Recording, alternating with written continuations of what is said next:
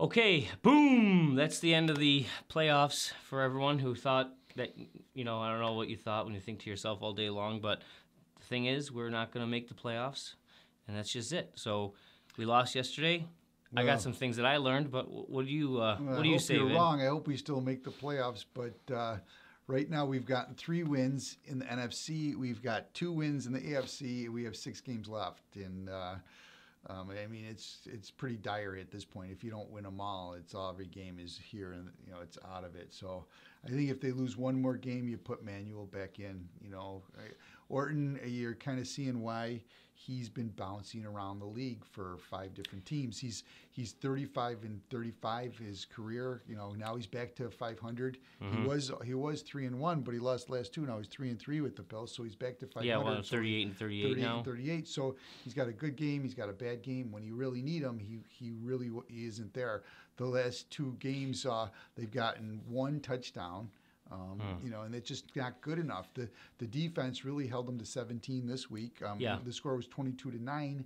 However, you got the safety and they get the field goal at the very end when we went on 4th down at our own 10-yard line. It's not against the defense. And I know everyone hates the coaches, but Orton, when the blitz or the rush is coming at him, he just throws it. I mean, I'm sure we all seen it. Throws it into the dirt. Obviously, the penalty that killed us. And when I seen a couple plays, he'd throw it away, but there was someone wide open somewhere else. There was opportunities. He was missing them, including the long bomb to Watkins. I wish they'd go back to that. Again, we don't know if it's the coach's fault. We'll go back to the, is Marone a maroon here? Where's Bugs Bunny? What a maroon! There's also the new owner in town. There's a new guy in town. His name Pagula. Here's a picture of him and another guy. Do you recognize this guy in this picture here, Nate? Something, this reminds me of something. This right here, this mandible jawline. Yeah, well, there's a Facebook page, Bring Cowart to Buffalo. I don't know if you guys want to go out and hit the link, and we'll see if Pagula is going to clean house here or what. What's he going to do? What's he going to do? Is he going to clean house? Well, he's got the money to clean house. And, well, there you go, though. 5-5, 500. I think we're 8-8 team at the best. And we probably, if you didn't fool yourself, you saw that all year. Yeah, I hope, what do we got? The Jets next week. But, let's go a little stats. I don't know if I did this. They were 0-7. They had the lead at halftime. Right. You think they're in the game. It's a Monday night type game atmosphere. Everyone's all pumped up. But still, 6-3. They're afraid of the end zone. They can't get it in there. No. In the second half, they're 0-for-7 on 3rd downs. They're 0-for-2 in the red zone. Missed tackles. McKelvin, I got his pretty jersey here. I was going to wear it today. I only wear the Bills jerseys on the wins. But he gets hurt on that. He's got some balls. He says we're definitely going to win the game. Too bad he was wrong about that. But he gets hurt on that, and on that one missed tackle, and he's sliding. He breaks his ankle. It looks like. And, there was a lot of bad footing on that field. I saw a lot of falling. A lot of big plays. We haven't given up a lot of big plays on defense, and we've been a lot now. The 4th and 1 against Kansas City this last week. But let's talk about the refs again. For some reason, it just doesn't seem like we're getting any breaks at all with these guys. Watch other football games. I don't see it like this. I mean, I know they say, oh, well, it's only because you're a fan of the team, so then therefore all you see is the negative against you. But Gilmore makes a perfect breakup of that ball. He played the ball, which is what you're supposed to do. He never, his arm, the guy, it was perfect. Perfect. I mean, you got the ball. What else when you reach in front of a guy and knock the ball down, it's almost like it doesn't matter what you do to him. But I mean, he didn't do anything to him. He had his arm slightly around him. There's going to be some contact, but he makes the perfect play on the ball. He does not play the man at all. It's not like he tackles the guy before the ball gets there. No, the guy didn't even look like he touched him. I mean, you had to look at it in slow motion to see his arm around the back that he even touched him. And it all happened all at the same time, though. Yeah. I mean, which is what you're supposed to do. It was like it was a play. Listen to this. What I think it's, if I can't tell who's saying it. I think it might be. Is it Deion Sanders on the Thursday night game? He says, it's atrocious. Now listen, he said. Do you think that's pass interference? I think that's a horrific call. Yeah, I did too, John.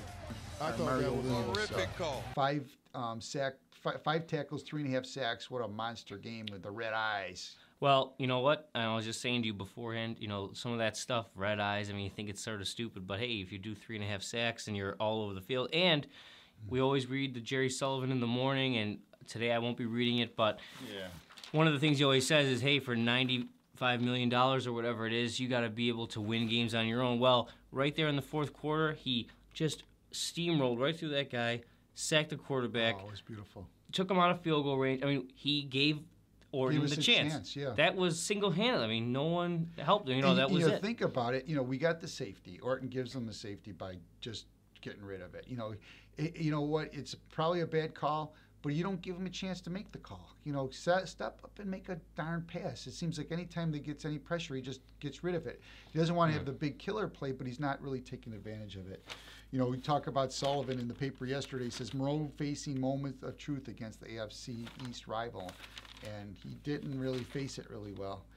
On the positive note, we had the 100th game for Freddie Jackson. Here's a couple photographs of him and his family and some videos of him last week. And, he had his 100th game, didn't play. It hurt not having him in there today.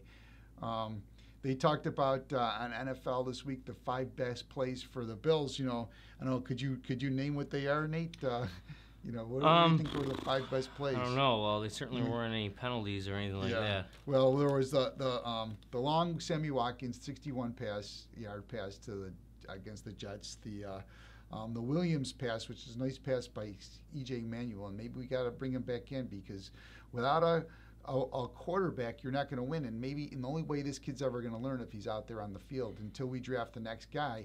He's probably still our future.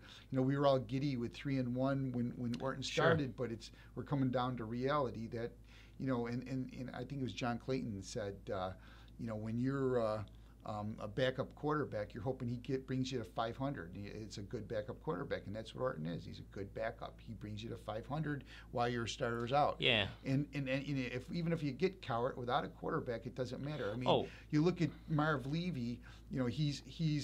He doesn't have a quarterback. The year Jim Kelly retires, we got.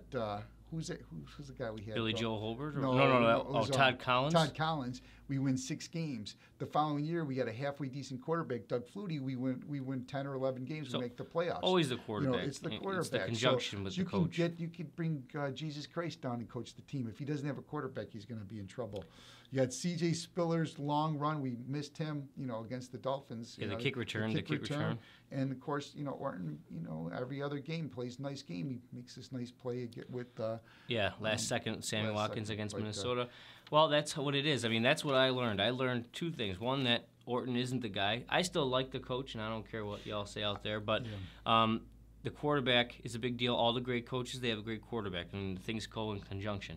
Real quick, just the stats. I mean, Orton had 193 yards, his worst game as a Bill, 22 completions for 39.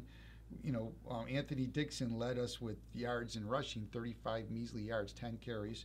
Chris Hogan had kind of a nice day, didn't he? He had 7 catches nice first half for sure. 74 yards. I mean, he seemed like every catch he had in that first half was on third down for a first. We had a good third down percentage. Well, we 6 and 8 by the end of the 6 of 8 at one point in the second quarter, and I said, hey, we're winning that battle, but it just didn't turn into points when we needed them, and we had to score touchdowns in the beginning because we didn't get chances in the end. Yeah, and here's a telling stat here. Corey Graham led the team in tackles 7. Whenever a defensive back leads the team in tackles, and not a safety, really, a corner, There's a lot of balls downfield. There's a lot of plays downfield. I mean, now, Lamar Miller had a big game in this. Brian Hartline, 3 catches for 55 yards. Seemed like every time he caught it, he was good. Yeah, 20, 30 yards and it was a killer. Middle. It was a killer. It was a bad time for it. Yeah. Now, not only is Orton not the quarterback, but we need Fred Jackson out there. That's pretty key. Last week we had him out there just a little bit, and it helped. We didn't win last week, but we looked a little bit better than this. Now he wasn't there at all. Brown is not good. Maybe he came back too soon. He came, against. Well, they said he heard it, and they said he heard it in practice. I read it today on the Bills.com. Heard it again in practice. Yeah, but if they would have gave him another 4 more days, maybe so. Maybe so. Even take off these 2 games in both games and play next week against the Jets, and that's it. But, these running backs aren't as good. It's pretty clear. It's funny. You never know. You say, oh, is Jackson really that good? Maybe Spiller's not good. this and that. They keep showing that stat. Spiller was leading the team in rushing, if anyone wants to, Yeah, at the time, decide. yeah. And I know they say, oh, that big 50-yard run at the end. Well, you can't take it away. Yeah, that's the story of his life. I mean, you give it to him 10 times, and all of a sudden he breaks one for 50, 60 Yeah, yards. I'd rather have... he does that all the time. I mean, he does it all the time. I mean... So that's pretty much it. We're not good enough, and luckily we all get to go rake the leaves or get the snow blowers cranked up here on Sunday. Yeah, we got a free Sunday. I keep saying I wish they would just give me my Sundays back. So I got this Sunday. Well, let's see what happens against the Jets. Go Bills. It's so tough. I hate the freaking Dolphins so bad. Any other team. Right now the Dolphins are 6-4 and we're 5-5. It would, we were so close to 6-3 last week, and we could have been 7-3. Instead, we're 5-5. Sure, and it's I'm just sure a we'll win huge all the difference. rest of them. Yeah, we'll win them all. Green Bay will kick their ass. Oh, Aaron Rodgers, he's terrible. Go down to Denver and beat them. Beat up on. Oh, sure. Oh, kill him. I mean, Manning, he's not that good of a quarterback, is he? He's all old, washed up. Washed up. And of course, we'll beat New England. In New England, we do that all the time. Oh, of course. Yeah, Brady, he's terrible too. All right. All right.